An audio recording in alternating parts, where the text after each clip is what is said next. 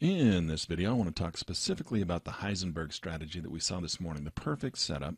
Now, the first thing I want to do is I want to identify the opening time frame of the market. Now, when it comes to the eMini S&P, this is the stock market here in the U.S., of course, and so the 9:30 a.m. Eastern time is very important. So we're going to identify that. And you can see right here at 9:30 is when we got this sell signal. And so if we come in here and we just kind of look at our pre-setup, our pre-flop setup, our pre-market setup, you can see that we had this nice downtrend here coming off of this overall long-term uptrend. So we had the uptrend coming in from the previous market or the previous session out here in London. We have the counter trend. We then have the trend as it comes up here, and then this next counter trend is the one that took this big drop. And we had the perfect setup in here. We had the rally, the arrow, the crossover, the blue lights, and down this market went, and it never looked back. It never hit those blue lights all the way to the bottom.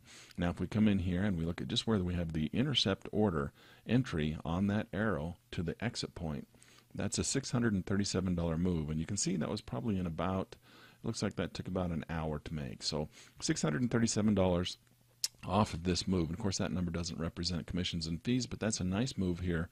First thing in the eMini S&P off of the Bulls and Bears Heisenberg setup.